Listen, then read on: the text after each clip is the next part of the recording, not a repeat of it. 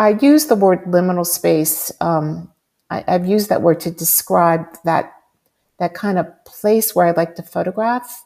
Like I like the boundaries, but along the boundary itself it exists something that's a little more liminal. There's the inside the boundary and outside of the boundary. And you're either in, let's say, for example, you're in the park or you're not, but right along that edge is a place that's a little bit uncertain. And so I kind of think of this project as being there.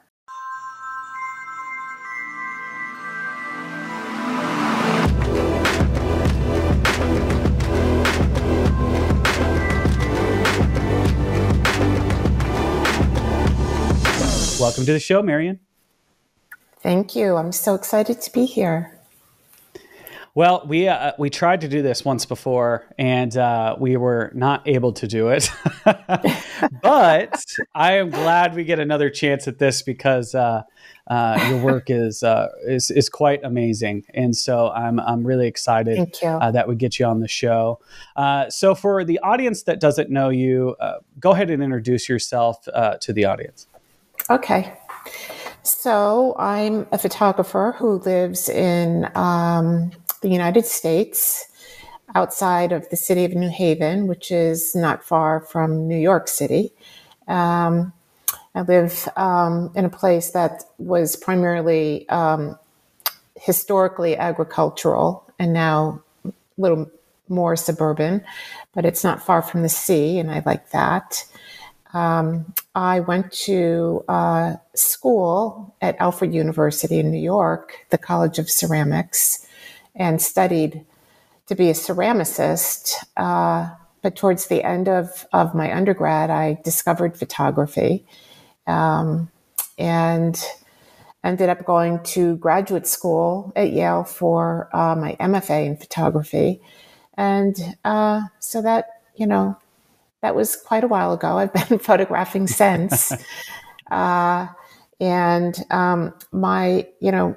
I've done different series, but most of them pertain to the earth in some manner.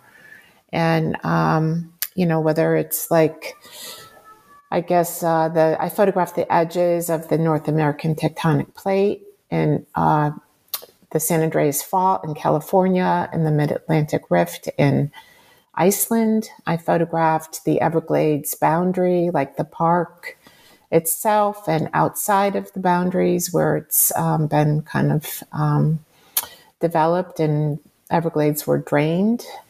And then during the pandemic, I started photographing around my home in the woods. So, and I really love books. I've made a few photo books, and I just love the fact that the book is democratic. It's affordable or free if you go to the library. It has a body of work versus like an exhibition. It's up for a month, and if you miss it, you miss it. It's just kind of ephemeral in that way. So, well, I guess that's a quick intro. I think that's a great one. Yeah. So I'm always curious about, a lot of times work, getting into art and stuff doesn't come out of a vacuum. And so I like to kind of understand a little bit about where you came from before you were an artist. So tell me a little bit about Marion before you were a photographer, before you got into art, and how did you kind of find your way into it? Yeah, that's a good question, because I think those early experiences really, to me, they still shape, what I make today. So I grew up in kind of a factory valley. At the time, the factories were still there. They've left, gone overseas, I guess, and but it was quite mangy and dirty, even toxic. We had a Uniroyal chemical company. We had rubber, they made sneakers and tires.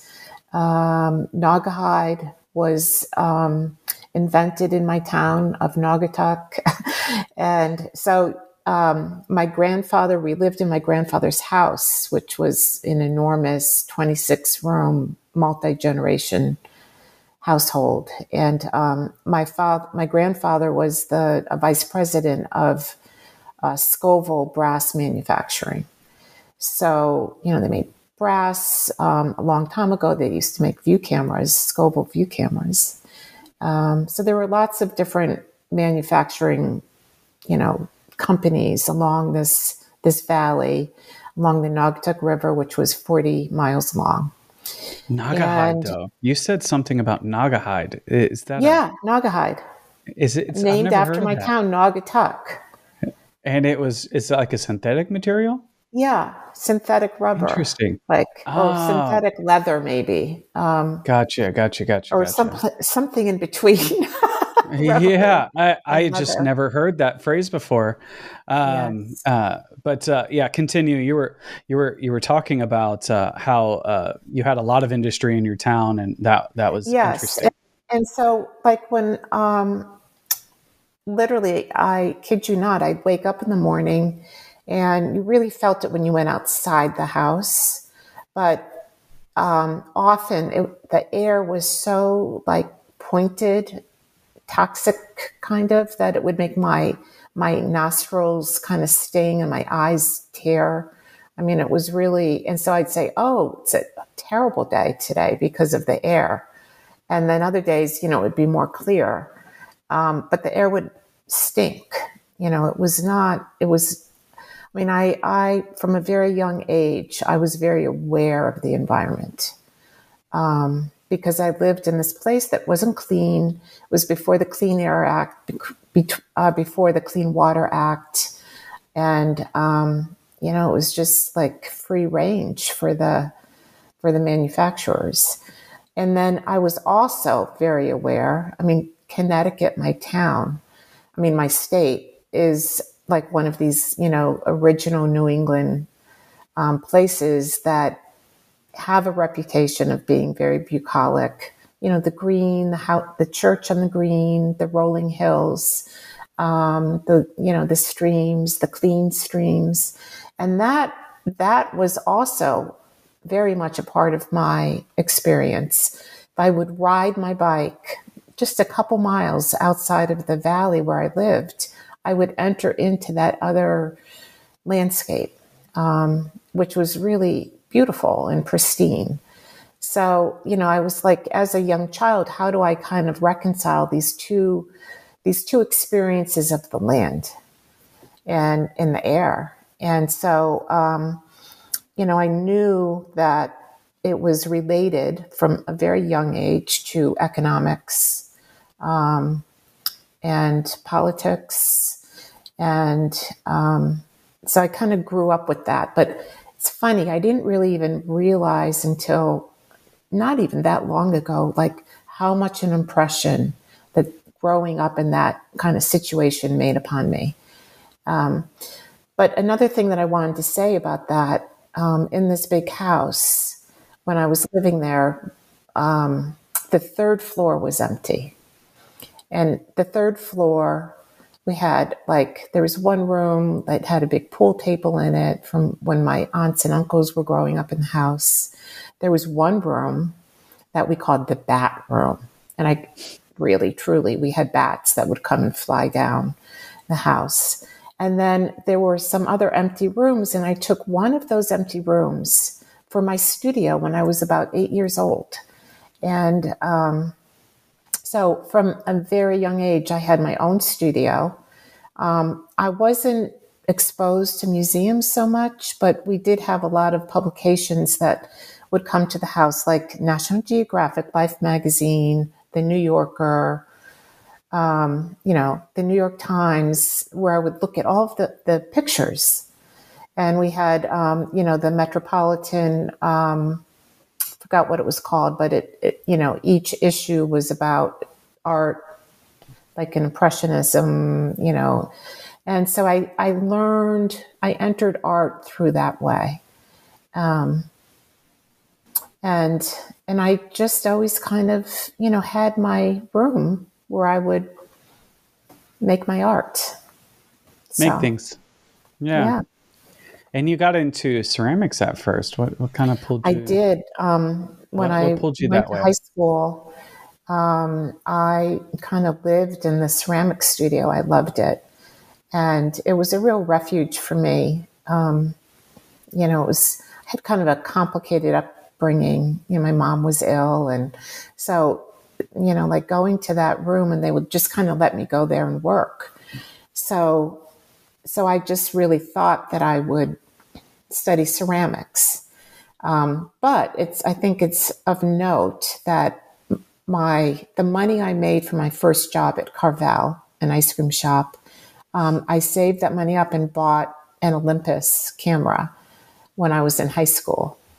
But I had no training in it. I would photograph like flowers and stuff. But I didn't think that would be a career path until much later on. What'd you get your MFA in? That was photo. Photo. So you did photography with this. Yeah. That's awesome. Yeah. Was it there that you kind of connected the dots? No. It was really undergrad. By the time I graduated undergrad, I was more of a photographer. And then I lived in the city of New Orleans for about 8 years. And I worked for a commercial photographer, Jackson Hill, at Southern Lights Studio. And it was an incredible place. We had, a dark room and a beautiful studio. And Jackson taught me so much. I ended up doing all of his darkroom work and would assist him. I learned so much about photography. And New Orleans was this amazing place to be doing photos. In the summertime, I would take some classes, and then I ended up a teaching assistant and then, teaching classes at the main photo workshops. And, I worked with Sally Mann and Bruce Davidson, Eugene Richards, like these incredible people. And so then it was after those experiences that I decided I wanted to apply to graduate school in photo. So, I made a portfolio, applied to Yale, mainly because my family was here. And that's where I went. And Yale was it was a great program. And it was within a university where I could access all kinds of things. So it was good for me. Yeah.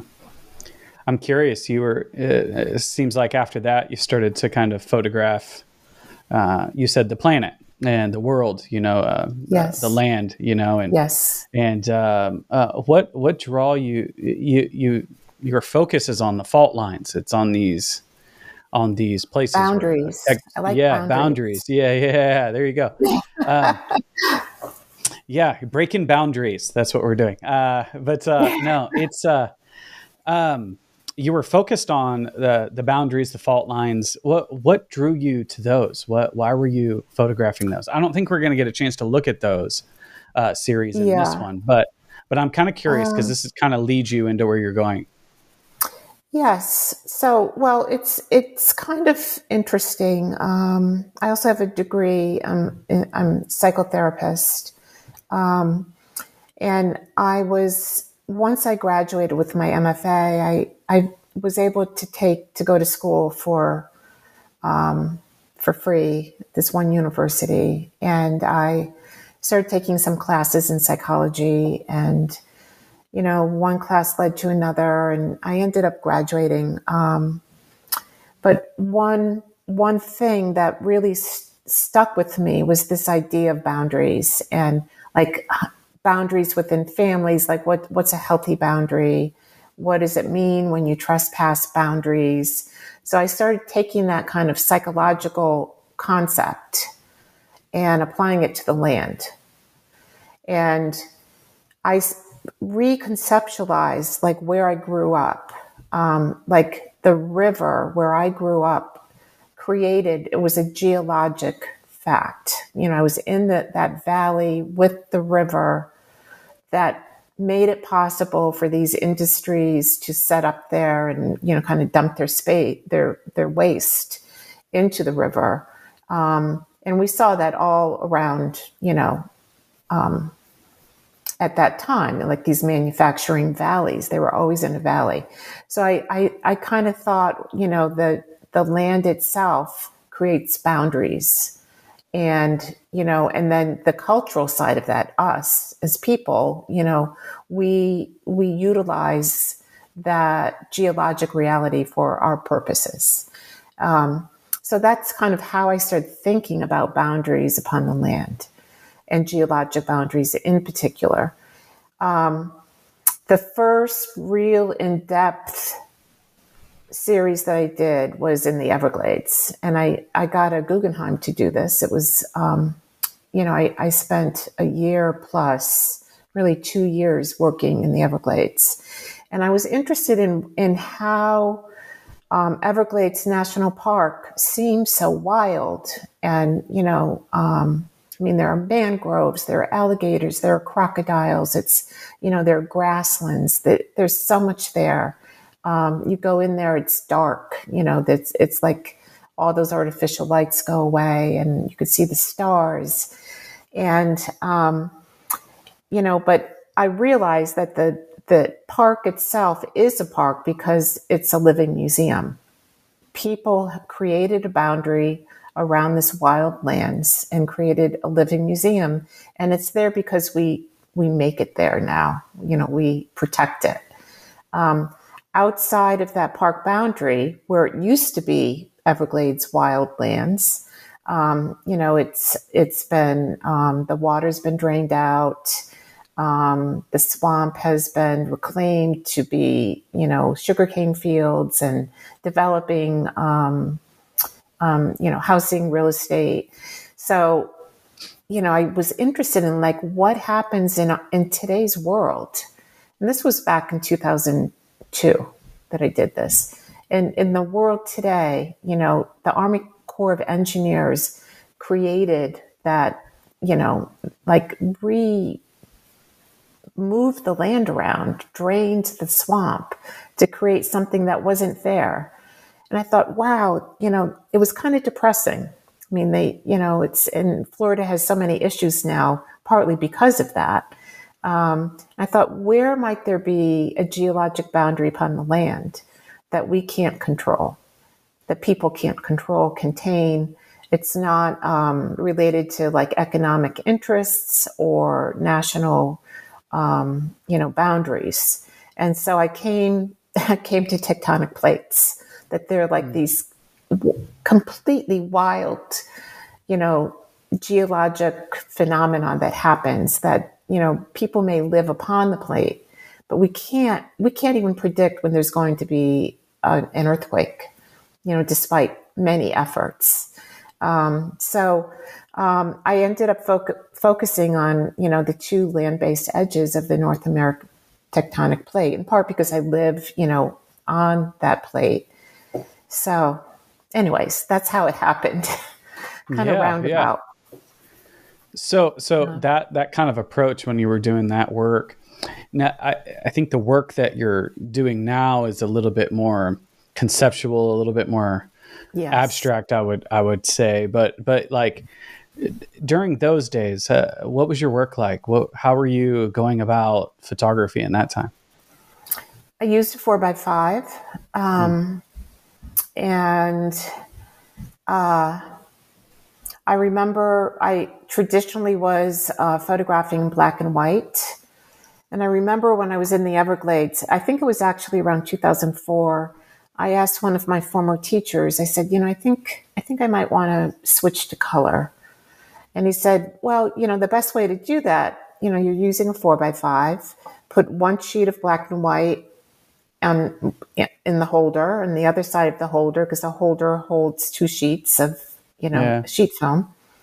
Put a sheet of color film and then just photograph the same scene, one black and white, one in color. So that's what I did towards the, the end of photographing in the Everglades. And at that time, it was also like a real shift between, do I print them like C prints, or do I scan them and print them, inkjet prints? So I started with the C prints, but then, eventually went to inkjet, of course. And, but it was like this kind of real technological shift that was happening about the time that I started using color. So the Rift Fault, which is the project with the tectonic plates, I photographed in color, and it was film. I didn't start using digital until, I don't know, 2012, 2014, something like that. I'm kind of curious too. It's you were talking about Jackson Hill. That was Yes. a very big moment for you. Was there anybody else that was key in your developing as a photographer that kind of helped you out in this process? Anybody that was really, really important for you? Well, my undergraduate teacher, John Wood, was a big influence. And I would say partly it was because of John Wood that I became a photographer. He taught photo and printmaking at Hartford University, and I really loved. He was kind of like part of that new Bauhaus that that was kind of centered around Chicago, and so John broke a lot of rules of photography. Like he primarily made collage and photo collage with drawing. He was political, like way back then. He was like a real activist in his work regarding the environment, gun control. He, always advocated for animals and birds. So, but in a totally non-dogmatic way, like really these incredible collages. I mean, I would encourage everybody to look at his work. But John was a huge influence, and I remember, we kind of stayed in touch over the years. And I remember at one point, I don't remember what year it was, but I was in a show at the Corcoran Museum of Art in Washington, D.C. And I went to the opening, and I saw my work hung in this museum show right next to John Wood's. And they, the curators did not know a connection or anything. And John Wood was also there. And I just thought, oh my God, that's just so amazing that, I am in his company in this museum. And so he was very significant. And he kind of taught me that you can make visual poetry that's about, something that you're passionate about, that you care about. And that's the biggest thing. I forgot to say I teach, but I teach my students. I said, what is your passion? What do you care about in the world? Your work, becoming an artist is more than, becoming proficient in your medium. It's like, what do you want to say with your work? What is it about? And so John really taught me at a very early age that you can make visual poetry about important things in the world that, that still retains such beauty. And then I would go from him to Robert Adams, who I never met, but was so instrumental to me. Especially I learned about him when I was at Yale, and Yale actually holds a lot of his archives and his, they have a whole collection of his work that, I've been so lucky enough to go see in person. But Robert Adams is an incredible writer and photographer, and he's been able to, write about photography. his one of his recent books is Art Can Help. It's great. But I remember Robert Adams talking about you can be in a landscape that that is kind of disturbing and upsetting. And he was talking specifically about clear-cut forest, where he lives in Oregon. And he did a whole series in a book about that clear-cut place. And he says, it's distressing to come here and photograph. But once you start looking through the viewfinder and you start composing the pictures and you start seeing the light, because photography is so much about light. And he said, you kind of become, you surpass that, the fact of the thing. And you're making photographs, you're making pictures that have to do with light. And so I've always kind of taken that to heart. So I would say John Wood and Robert Adams and, many more, but they, in terms of photographing the land, they've been very instrumental to me. You said something, you said that surpass the fact of the thing. Did I get that right? Maybe, yeah. Does that make sense? No, it does. I just want to see how that kind of manifested for you. You're taking that, it was really impactful for you. So how did that translate into what you do? I love that. I'm just like, well, there's one thing I love so much about photography is that there's this there's an indexical relationship to the world. You need to have a referent in front of the lens for lens-based work, which is what I do. And, and so I love being in the actual world and, taking my camera out of the studio and photographing some place or something that's in front of the lens. Photography is subtractive. So there's that whole expanse of the world and you're kind of editing down into that rectangle. But then when you're composing, and this most often, I felt this so much when I was using the view camera, you're looking in, this upside down image on the ground glass, upside down reversed image. That's kind of faint. You have a dark cloth over your head. So you're kind of removing yourself from, seeing with your eyes actual world.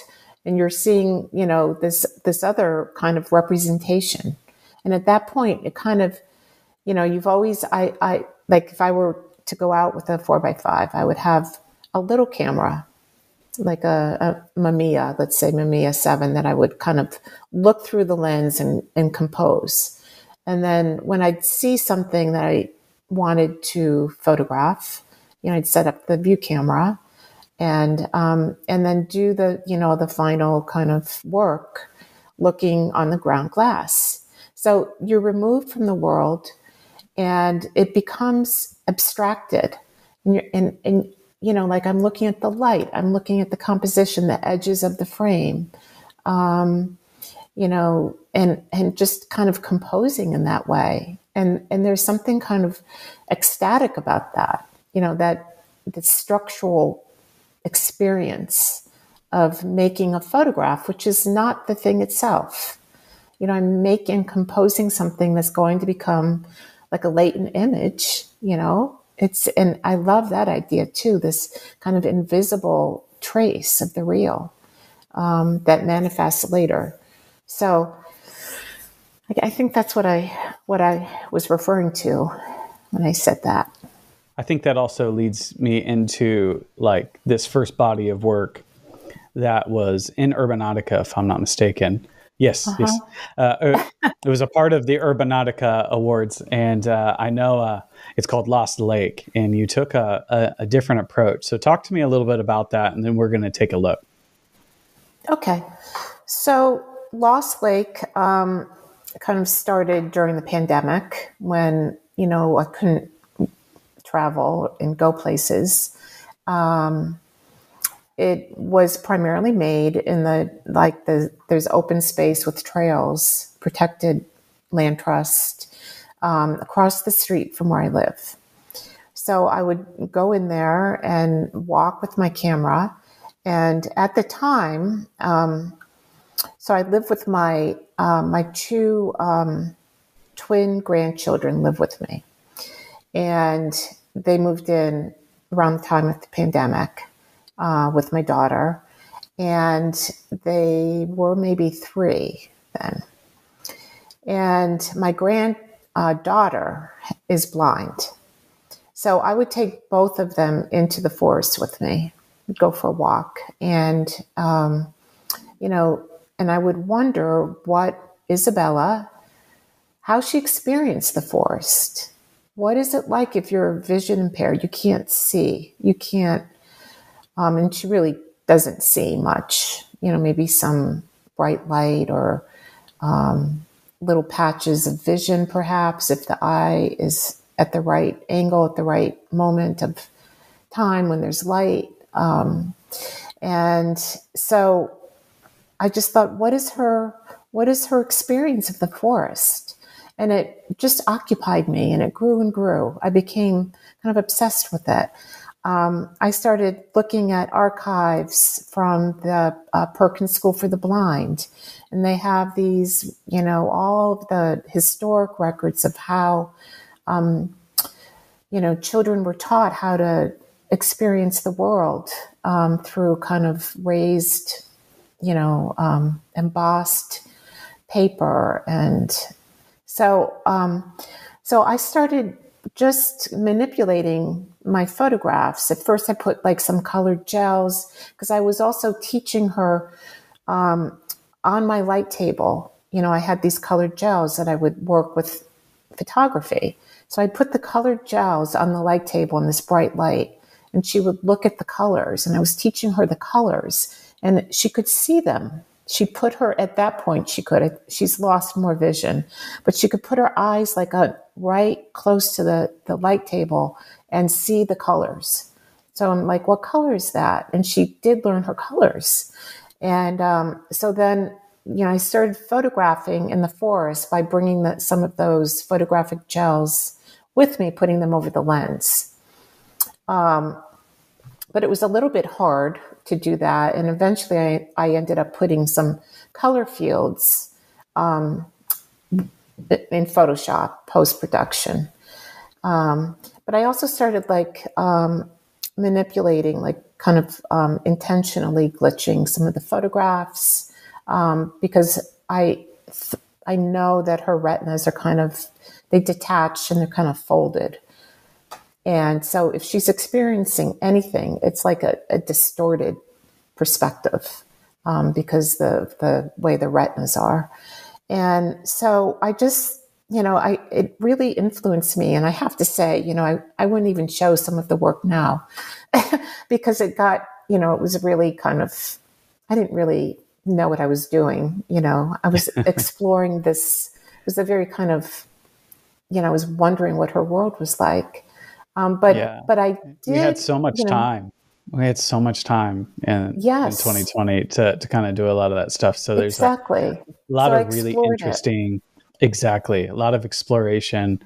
Yeah. And I think it's an interesting, very thoughtful topic. And it's, I was taught by a great teacher, that says, put yourself in someone else's shoes, and you can kind of see yourself trying to do that.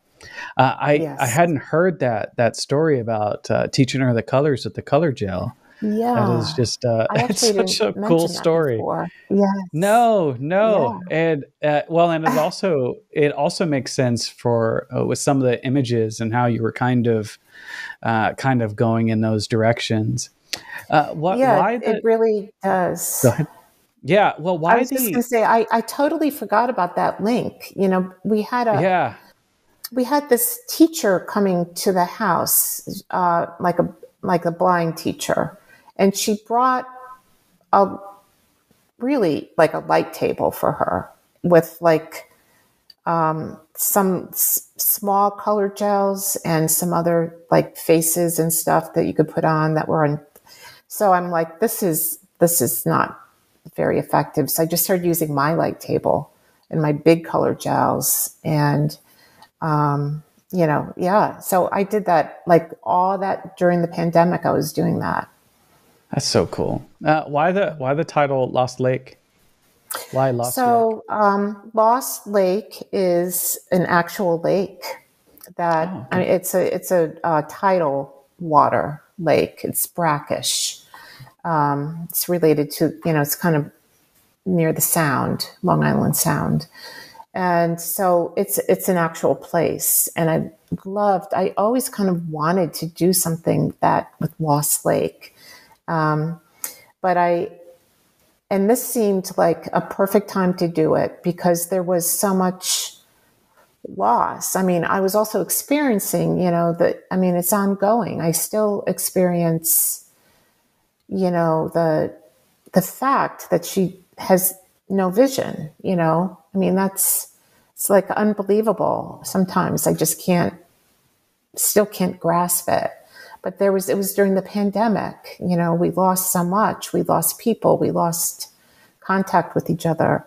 And at the same time, to me, the issue of our time is climate change.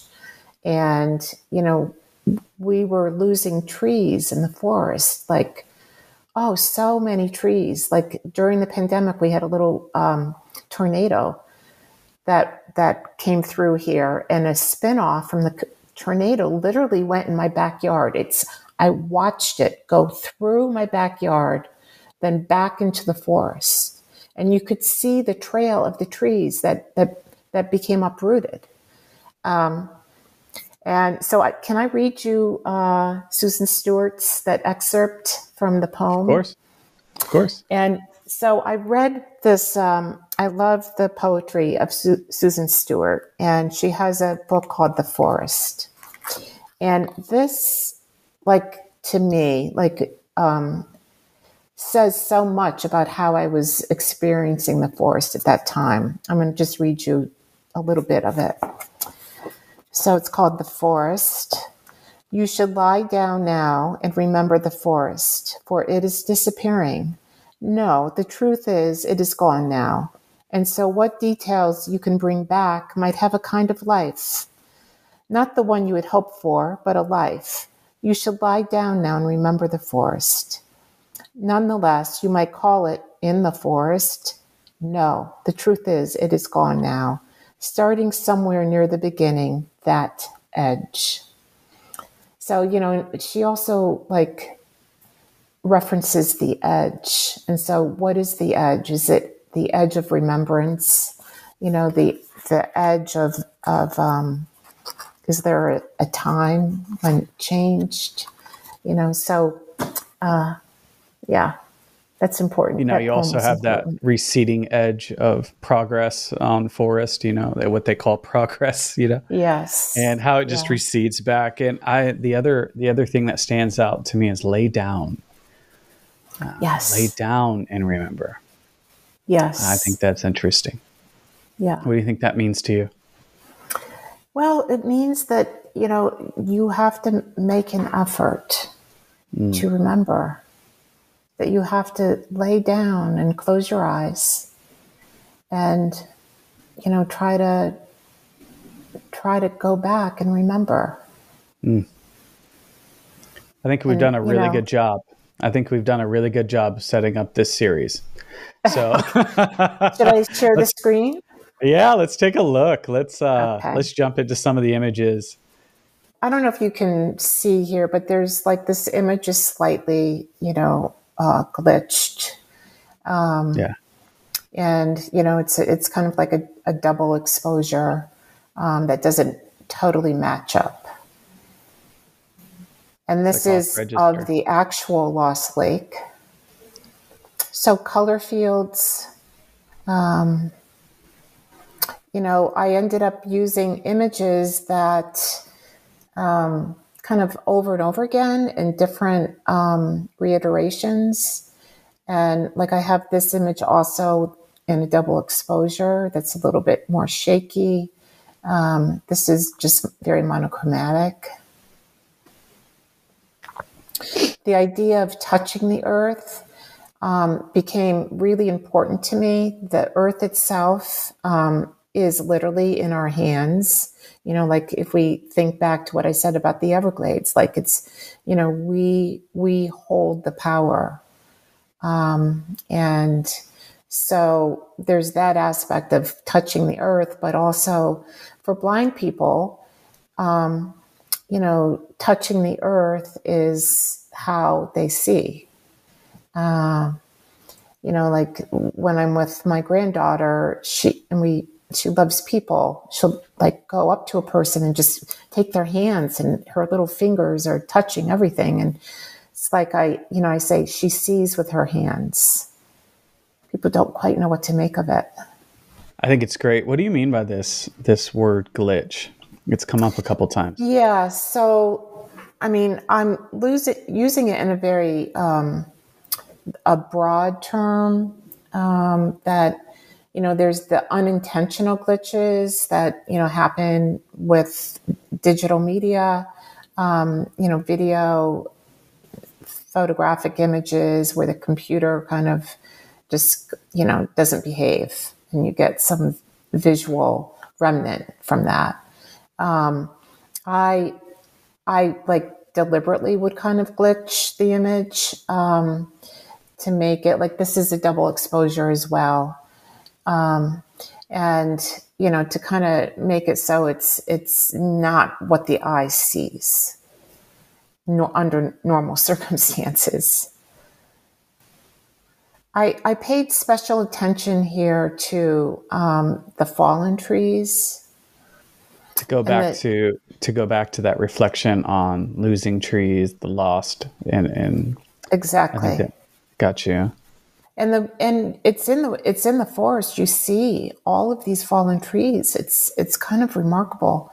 And also the glacial erratic. I'm fascinated with. We have a lot of erratics here, stones that kind of were dropped a long time ago from, you know, moving glaciers, and they don't really belong. They're not native to the bedrock. So, you know, in contrast to the seemingly, you know, always moving trees of the forest, these stones are so solid and heavy. So I'm incorporating the stones as well. I love the gradient on this one.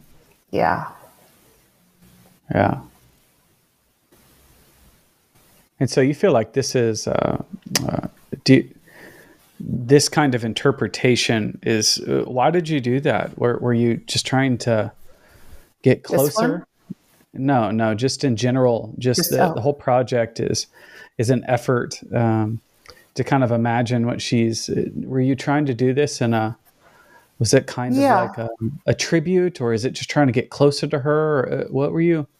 I was just trying to like figure out how, at first I just was like, how does she experience the world? How does she experience the forest? Because that was our main activity during the pandemic. You know, you couldn't really go anywhere. So we, you know, would go on these walks because they were close, the trails. And it became part of my obsession to imagine what her reality is like. And then, of course, it just took on a life of its own. Yeah. You know, she's not really interested in the forest anymore. I mean, she likes walking there sometimes, but it's not the same as like kind of like these daily walks. And you know, she prompted the series, but it's not necessarily so much about her anymore, about me imagining what she may be experiencing.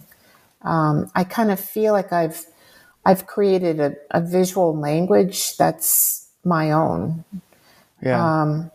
And, you know, there's this shakiness, like of this one, another double exposure that's kind of shaky, you know, and it's like I do feel like we're on shaky ground, like literally like photographing on the edges of the tectonic plate. We don't know when an earthquake is going to occur. We have a little bit more sense of volcanic eruptions, but sometimes they surprise us. But there's like this unpredictable kind of scary sense of the world right now that I feel.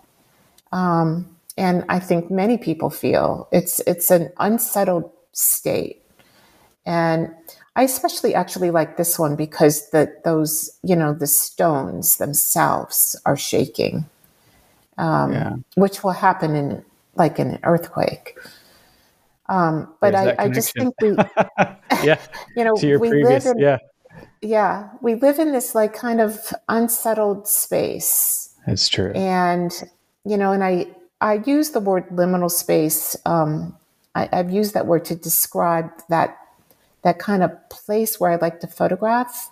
Like I like the boundaries, but along the boundary itself it exists something that's a little more liminal. There's the inside the boundary and outside of the boundary. And you're either in, let's say, for example, you're in the park or you're not, but right along that edge is a place that's a little bit uncertain. And so I kind of think of this project as being there. But it's also my homelands. This is like kind of in my backyard, so to speak. And so it's like something I'm very familiar with, and I can, I go visit all the time. I see subtle differences. So how has this project made itself into the world? Do you do books, or have you done installations?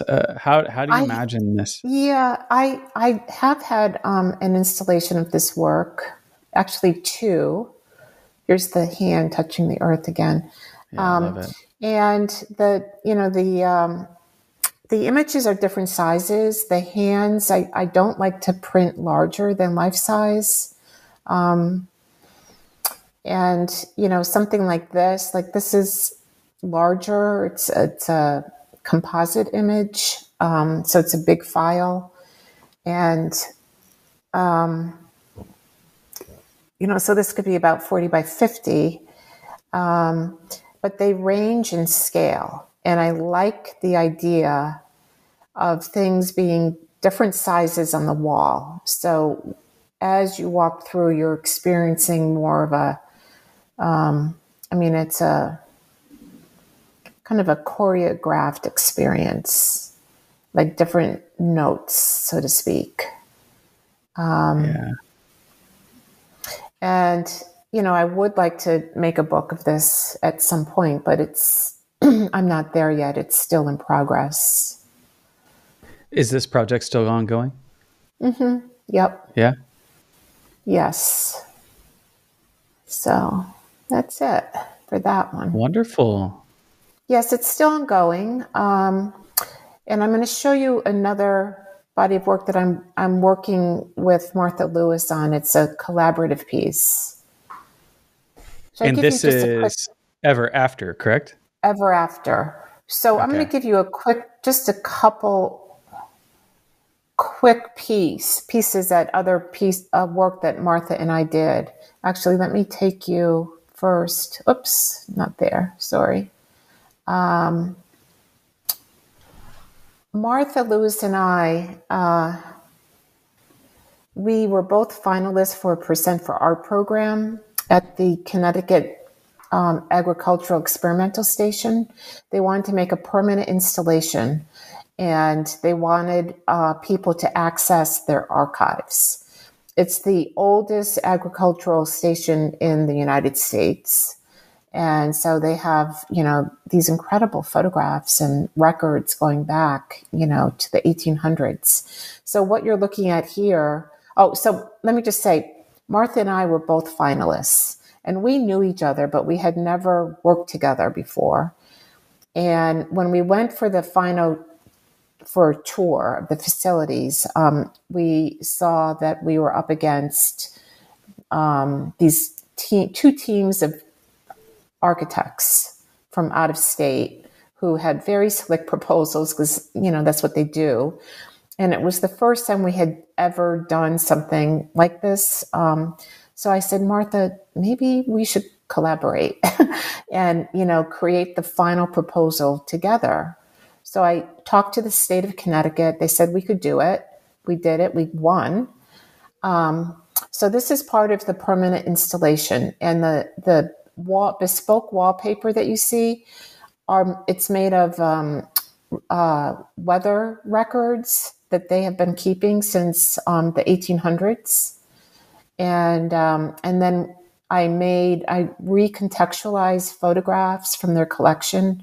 This room is like the most political room that we made. It's about the warming climate, some of the destructive practices, perhaps that we made in the idea of progress, like pesticide spraying and clear cut stuff like that. I'll give you here's one of the climate records. I love that you were up against two Yes. architecture. Were they firms? Teams. Or were they were teams? They were they were within a firm, so they had all of those resources that a firm would offer. Those 3D renderings and yes. They do all that stuff. And so did you get any feedback on why you two won? Well, I think they really liked our proposal. I mean, we really dove into the archives. Like this bespoke wallpaper right here, it's all from, like, they have these amazing books, so Martha, did this wallpaper and she just scanned it was during the pandemic. We would take the materials home and scan them. And, perhaps it would have been slightly different if we were able to be there, but we couldn't really be there. So we took a lot of things home and we were able to work that way. And what you can see here, so I think they liked our proposal, and they knew me, they knew both of us. They liked my photographs. I've gotten grants from the state of Connecticut before. But this, we had a lot of signage. You could see Insect Information Office here. And so they found, I'm just going to tell you this story because it's funny.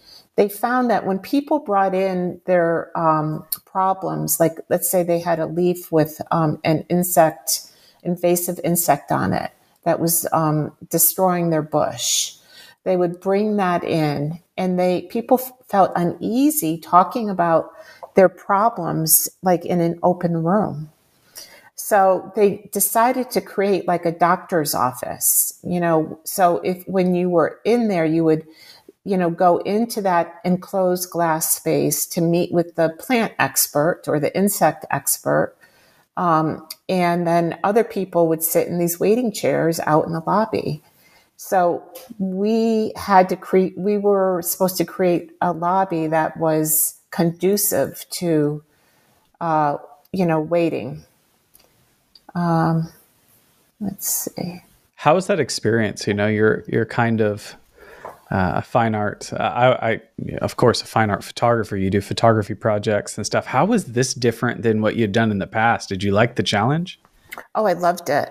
It was fascinating to be able to. I had always kind of, in my other projects, I had accessed archives, but I had never done a permanent installation like this. So the fact that I could re-photograph the archival images, and then kind of do what I wanted with them, was just incredible. And the access we had was amazing. So this kind of Siamese apple right there that you're seeing. I mean, I to be able to find things like that was incredible. Here it is. So I'm going to stop here with this, but that's the context of my relationship with Martha. And then, during that time, we did do an installation. And you could see in this work, there's some remnants of what we're doing now. The idea, I made a video of worms in the compost. We made like an earth room with video projection. This looks very much like one of our collaborative pieces now. It's the hand. So I've brought a lot of this stuff forward to what we're now doing, which I'll bring you to. And so this is Ever After 2 and on your website? This really should be 1. I have to switch that because this was the original collaborative work for Ever After that we did. So I would give Martha like a photograph that I made. It was on rice paper, so it was very delicate paper. And originally, most of the pieces that I gave her were like images that I wasn't using in Ever After. They were kind of like remnants, right? So I gave them to Martha, and she started marbling on the back side of them. And she did that to kind of, because when I was talking about glitching, like I at some of those early pieces, I would like make the photograph so it almost looked like a marbled piece. The image was gone, and I'm not using those, but it was gone. So Martha started marbling to kind of mirror that work that I was doing on the back side of my photographs. So then we said, then when she was marbling, she had some like paint that started getting onto the front side. And I said, Martha, I love that. I said, what if you started like marbling on the front side of the photograph? So then that's when we got to this way of working. This has become a vocabulary for us. So this is actually a marbled piece plus a collage, so that my photograph is kind of collaged onto a larger piece of paper here. And then she, would paint and marble on that. It's almost dreamy and yes, psychedelic in some ways. Well, this one glows in the dark, so it is kind of psychedelic. Yeah, but is that kind of what you're trying to go for here? What's the intention? Why take it this far? So let's see. I think I might. Oh, sorry. Let me get back there. Yeah. So here I wrote, Ever After is a collaborative multimedia art project by Marion Belanger and Martha Willett Lewis. As the artists grew increasingly alarmed by the climate and ecological crisis of the planet, they began a creative undertaking in response to the urgency of the changes. Ever After is a visual lament for the seepages, shifts, losses, extinctions, and extractions made by humankind. This page displays unique works on paper that consists of photographs by Marion and painting collage by Martha. So that was kind of the premise. And I really see it as a continuation of what we were doing at the ag station. Gotcha. How big are these?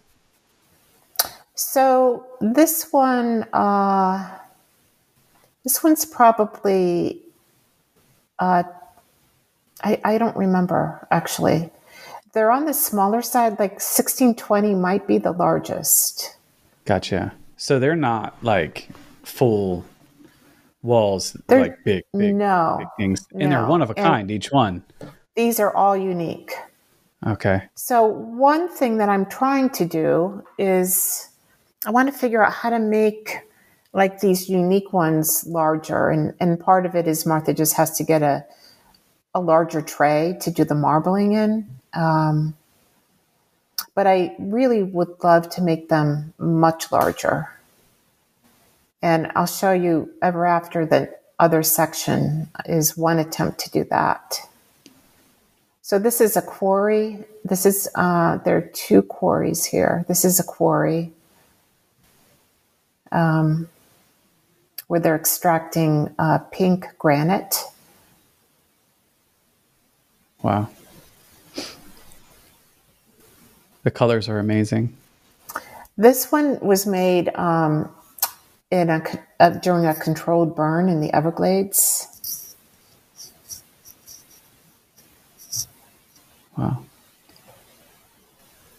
So I'm curious. You're moving from moving into this level of abstraction with image making and making in general. Do you feel like that's an important shift, and why do you think you're making that shift? Yeah, I think that's a good question. Well, sometimes I get tired of it, and I just, like you could see in Ever After, there are images that have not been, abstracted at all. And I really don't want to lose sight of the image itself that, is like the straight photograph image. Let me take you to the next one. But there is something about the abstraction that teeters on that liminal edge of still being in control or not. Like there are things that climate change, for example, it's happening at such an accelerated rate. Just during, the pandemic alone, so many changes occurred. These extreme storms, when we started talking, we were at the tail end of an extreme storm here. And we were wondering, am I going to lose power? Am I going to lose internet? Should we still go forward with this podcast right now? Because, we got like 3 inches of rain in December. This should have been snow, but it's like 55 degrees. And then last week we had a similar storm where we got like 2 to 3 inches of rain and it was 55. Last winter we had no snow. So things are really changing very quickly. And the intensity of the storms, scientists say that, warming climate holds more moisture. And so when you do have a storm, they can be more intense. And, we're experiencing that here. I mean, they called off schools today. Roads are flooded. Trees are down. So there's this sense of the world changing so quickly, and you can't really put your finger on what to do because in many ways it's still kind of abstract.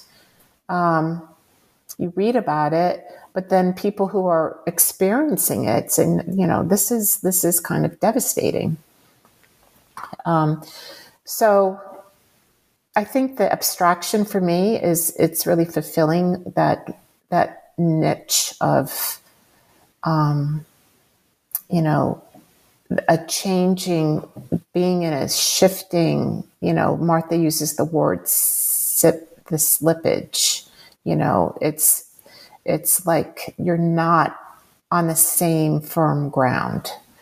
And it's not quite clear what's going to happen next.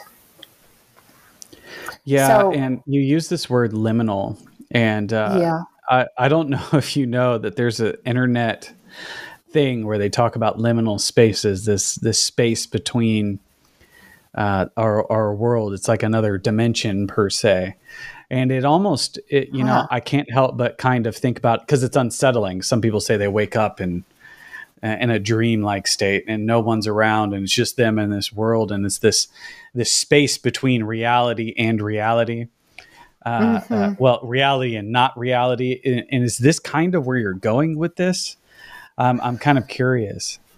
Not necessarily. I mean, I am very much aware that these, these changes are occurring. But if you think back to like Susan Stewart's poem, she says to lay down and remember, there's like that level of remembrance. I remember in December when we had snow every Christmas, for example. And, now we haven't had snow in 2 years, in December. So, it's just like it's a state that is, it's a state that's kind of suspended in a way, because we do have agency to kind of stop that acceleration or to slow it down. We have agency to do that. Whether we choose to do that or not, that's the question for me. It's a wonderful kind of step forward. I see kind of I see the previous project in this one too. I see kind of this evolution with you and your visual language, and I think you can easily. There's a lot of people that avoid the kind of the aesthetic image, because it's like sometimes people are like they just don't see it for what it is, but these are just so like interesting to look at. And I love what you're saying here, and I'm just trying to pull that out, because I think what you're doing is you're really thinking about something, and you're expressing yourself in such a unique way with it. And I love the tangible nature of it. It kind of reminds me of your beginnings of, that very hands-on ceramic art, and I can kind of see that kind of influence in you kind of putting these worlds together with the help of another person. So which leads me to my next question is what is it like to collaborate with another artist? So, let me just say one thing before I answer that. Sure. Yeah. So this is actually one of the really abstracted pieces that I was making, that I was saying I was making early on. Yeah. So this is kind of what it looked like, but then this has Martha's marbling on top of it. Yeah. So the pieces we're looking at here are all like photographically done. In my quest to make larger images and also images that were more reproducible, I started doing montaging like Martha's marbling with my photograph. So I would, photographically document her marbled piece, and then in Photoshop I would make a double exposure. And then, so that's how all of these pieces were made. And you can see they don't, they're a little more clinical feeling. They don't have the same kinds of, tactileness that, Sure. that the other ones, the unique ones had. But like this piece, you could still see along the edges, there's like, there's a border here. There's some yellow paint that's here. There's one this one's folded. So you see it, but it's just not, it's still a flat piece. So I just wanted to describe that. And in terms of Martha and I collaborating, it's been like 5 years since we've started to collaborate, and, starting with the Ag Station. And I think we're very considerate of each other's process. I trust her, and like I'll give her a photograph, and she'll crop it, and I'm like, okay, do it. And, we can both say, I don't like that. And then we process it. And if one person doesn't like it, we don't do it. So we have created a relationship where it's pretty easy to collaborate. But you still have to have those conversations. I don't like this because, and if it's something that you feel strongly about, we have to, negotiate. We've worked it out. I think it's generally a hard thing to do, to collaborate with people. Artists have strong opinions and, and we started this just not knowing how it would turn out. We have, it started off that we were making crunched pieces and, we've moved on. There's been a whole kind of evolution to get to the point we're at now. So I think it's a wonderful collaboration, and you guys are, you two are actually making really great work together. And, sometimes they work, sometimes they don't. Are you open to other collaborations in the future, or do you feel like I found my collaboration partner? Well, this grew organically. Yeah. I didn't think of collaborating. And, I'm always open to things. Sure. But it's like the way this happened, it was just by chance. We were both on that tour. So we both knew we were finalists for that award. And when we saw who we were up against, we thought, I think we should team up. We did it. And we really, it was years that we worked on that together. It took like 3 years from beginning to end. So, there's a lot of logistics. We had to deal with lawyers and, legal stuff and insurance. And, it was complicated, and we were able to do that. So, I think that, we kind of started developing our language, our collaborative language then.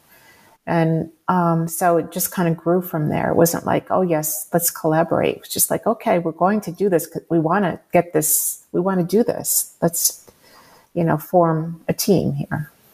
So how do you see this kind of finding itself in the world? Do you see this in an exhibition or a book? You had mentioned books. Like to have. You had mentioned books. So I'm books. I'm kind of curious. That direction. So I'm kind of curious to see if this would end up in a book, but they would have to be. Me too. I would love for this to be a book. I love books. I think, I think a book would be really, really lovely. We've talked about perhaps like showing some of the archival images that I used at the ag station. We still have full access to their archives and their library. If we were to have an exhibition, our thought is that we would also incorporate, like I would have some of the Braille images that I was talking about from the Perkins School from the Blind. And then we would also have some of the, historic archive images from the ag station, maybe the insects eating the leaves, things like that. That would be on the wall in between some of the other things. That leads me to a good question is, how important is research to you? Is that a big part of what you do? Yes. Yeah. Yeah. It's such an important part of my process, and I love it. Going back to like what I tell my students, like discover what you're passionate about and then dive in, read about it, look at it. What movies have influenced you? Like I absolutely adore Herzog's movies. Fitzcarraldo is like one of my favorites. And just like what movies do you watch? What books do you read, and all of that, and what music. I mean, I think it all kind of like is woven together. And some people don't know what they're passionate about. It's like, okay, you have to discover that. That's the first thing. And partly you discover it by going out and making photographs, but also you read and research it. So the Everglades, it was like, I did so much research for the Everglades and also the San Andreas Fault, in the mid-Atlantic, like tectonic plates. I learned about geology. I didn't know about tectonic plates. And, I just want to mention this idea about tectonic plates. That did not become scientifically accepted as a concept until the 60s. And, and then I think of like the struggles we have had for people to accept that climate change is real. And, it just takes, it's like these ideas arise from evidence, some kind of evidence. And then, but for the general public to embrace it, or even, scientists themselves to embrace it, it can take a while. So anyways, research is so important. And I love reading. I get a lot of my ideas from reading. Susan Orlean's The Orchid Thief, which is a book that she wrote about being in the Everglades and, the searching for this, like the ghost orchid, this very elusive orchid, just really imprinted itself upon me when I was photographing there. And to the point where I wrote to Susan Orlean, the author. She was a New Yorker writer, and I sent her a letter via the New Yorker asking if she would be interested in writing the essay to my book.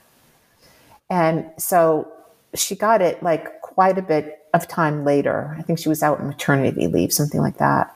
And she wrote back and she said yes, and I had like a writer that I was so excited about that to write for my book.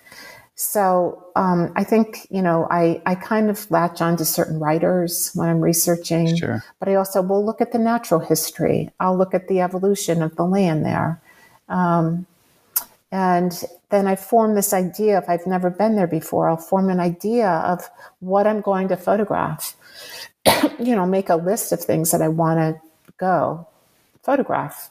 And then whether it's like fulfilling or not visually for me when I get there is another story. Sometimes it's very different. But, research is very important. Like I've always looked at the archives, from like, that first big thing I did in the Everglades. They have a museum with archives and I spent time in it. It's kind of set up a certain pattern for me. I love it. And you can tell in your work that you actually, you have a real connection to what it is that you're working on, and you can see your research come through. And this idea of the long game, I think, came up in our previous conversation that we had. You have a couple of projects that are still ongoing, and so that the fact of an ongoing project is such a foreign concept to some people, because we're in this world where we have to do things. Everything's so fast, and you've got to produce now, and I've got to do a series in just 2 months or whatever. Yes. But talk to me about the importance of the long game. What have you seen any benefits to that? And is there anything that like has come out of that for you, that slow approach, and how that kind of made a project better?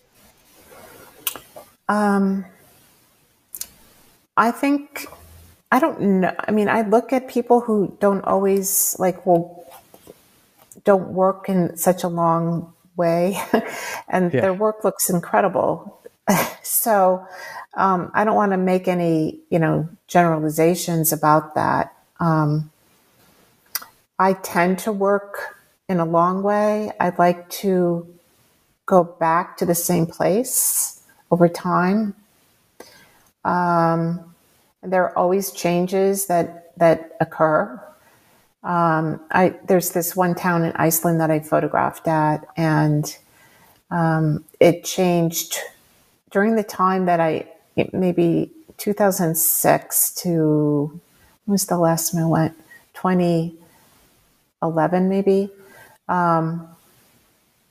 No, I went recently. I went 2018. I can't tell you, each time I went back to Iceland, to this one particular town, it had radically changed because of earthquakes, eruptions, so it's right on the fault line. And so land would collapse. A new land mass would arise.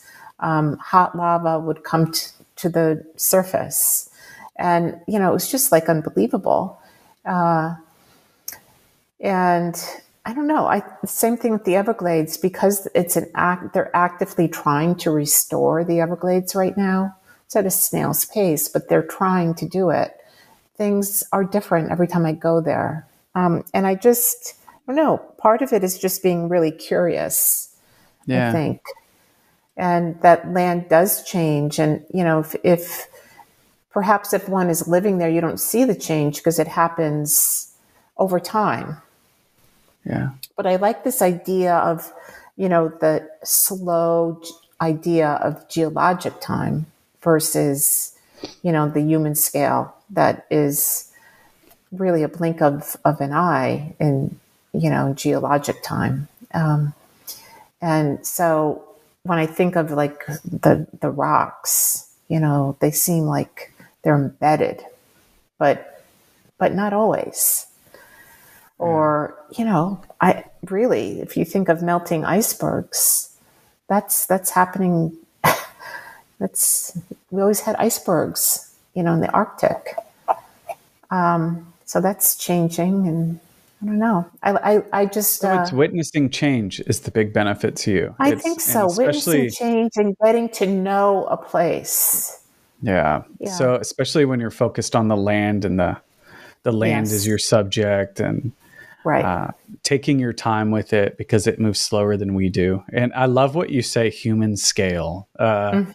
Human scale. That is especially in relation to time. We have such a different way of looking at things. But if you look at it on the planet scale and Earth and land, and we're just a blip. We're just a blip. Yeah. And so taking your time with projects like that's really, really good. I just have one. Me. Go ahead. Oh, go ahead. No, go ahead.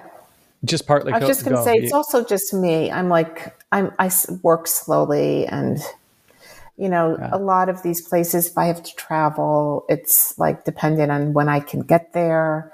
If I can get funding to go. So there's also that aspect of it. Yeah. I've loved our time together today, and I just have one final question for you, and it's one that I ask everybody, which is, do you have any advice for upcoming artists and image makers that are coming up today? And so I've noticed a few trends. Students or young people look at their phones for an experience of art. And, the phone cannot replace the experience of actually going to a museum or going to a gallery and experiencing, an actual photograph that's different from pixels on a screen. And you don't have a sense of scale. Like when we were just looking at my photographs, you have no idea. They're all kind of like, they look the same, but they're different sizes, and, they have different textures, and it creates a different experience when you can see that in person. Students also look to Instagram for an experience of art. And while Instagram is a great tool for people to post things and, generate interest, it's not like if you find somebody whose work you really like on Instagram, they don't even go to their websites anymore. They just go to Instagram, go to their websites, see if there's a show, go under news. Is there an exhibition somewhere where you can see this work? Do they have a book? If there's a book, go to the library, look at the book. So, I just think that the experience of the kind of the tangible is starting to slide. And, we see it, people have photo albums on their phone versus a photo album that's a real thing with that you hold in your hands and you turn the pages. And I think those experiences are really, really important for a young artist. So do that. Look at the books. Get out there. I always bring the students the first day we go to the library. Many of them have not been to the photo section in the library or the art section. Go to the library and make them bring, check out a book. They're going to talk about the next class. And they say, wow, there are so many books here. Yes. And they're incredible books. In the book, you get to see how an artist sequenced the work. And, it's just really a gift. So even the way they choose to print the colors and so on. So your advice is get out there, be amongst it, stand in front of it. There is this great philosopher who wrote about this, art critic and philosopher, and he talks about the aura of a piece. And he was arguing against the advent of photography. Like a photograph of a piece of art is not the same as standing in front of it, and that is a great point because there is something magical about standing in front of a piece. I get to thinking about your work, especially Lost Lake, and you were talking about some of those images being very large in scale, and you're intentionally trying to immerse someone, and almost like fill up their entire field of vision just by one piece, and that's not something that you can get on a phone. So I think that's great. What else would you say about picking your subject? Is it just find something that you're just obsessed also with? The idea is that kind of what else you would do? Your passion. What do you care about? What do you care about in the world? And I think that's something that that all artists have to contend with. And art becomes really difficult when you don't know exactly what you're doing. Yeah. In terms that I think that's when people get stuck. So if you have something that you're interested in, and if people are stuck, just go out and make photographs and look at books, identify artists who you respond to, where there's a spark. And why do you respond to that work? What is it about that work? Can you go ahead and make a piece that's like kind of copy that piece that you're looking at? Artists always have gone into museums and sketched what they see, other pieces. So, look at art and figure out what art you respond to, and then figure out why. I think that's a good place to maybe end it. Yeah, I think that's great. So thank you so much for your time today. Thank you for coming on today. Oh, my pleasure. Thank you for the wonderful conversation. Yeah, it is. It was great.